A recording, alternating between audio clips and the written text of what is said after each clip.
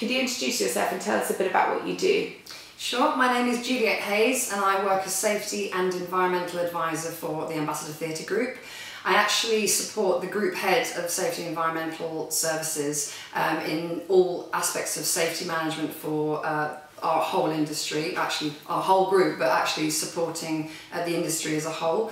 But I also take the lead in changing a culture for our group in terms of making our staff much more aware of environmental management and what they need to do to help reduce the environmental impacts that our businesses cause on the environment. And what do you find you most enjoy and find most exciting about your job? I really enjoy engaging with all our staff. There are about 4,000 staff who work for ATG across all our theatres and our production departments and offices, and actually trying to convince 4,000 people to start thinking green with all their working practices is quite challenging but really rewarding from the results that I'm seeing.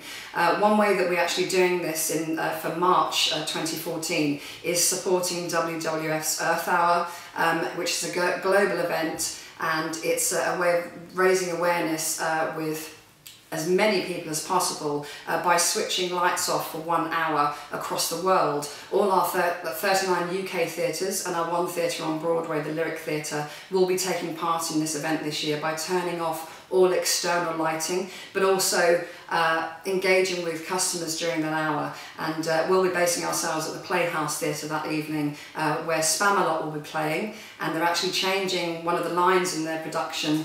Instead of referencing the Dark Ages for that one performance, they're going to be referencing Earth Hour, so that our customers will actually go away and hopefully be inspired to do something and make a promise to the planet to do something better and help save it.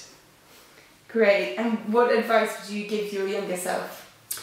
I think I give my younger self advice to learn to laugh at yourself a lot more and maybe not take yourself so seriously, but also learn how to learn to show a bit more humility towards people. It gets you a long way in life, I've found. And what was the first moment you fell in love with theatre? Probably my first memory of theatre is when my mother was asked to take on the directorship for the Dublin City Ballet. We ended up living in Dublin for a year, and I actually performed in a production of Coppelia as a 4-year-old, and I was meant to be a doll that didn't move for the whole of the second act, but as a 4-year-old it's very hard to sit still, so my head kept turning and looking at my mum in the wings during the production. But that was the first time looking out to the audience and seeing that beautiful theatre in front of me. I knew I was going to love theatre for a very, very long time.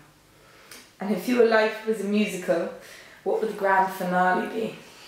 It would actually be a mashup of 2 songs that actually make me happy. One of them is Happy by Pharrell Williams, and the other song will be Pop Your Collar by Usher, because I find that when I'm feeling down or people have made me unhappy for any reason, I actually play Pop Your Collar and Happy quite a lot to actually perk me up and actually get me through the day. So I think a mashup of those 2 tunes, probably with Pharrell and Usher performing while I'm on stage with them, hopefully.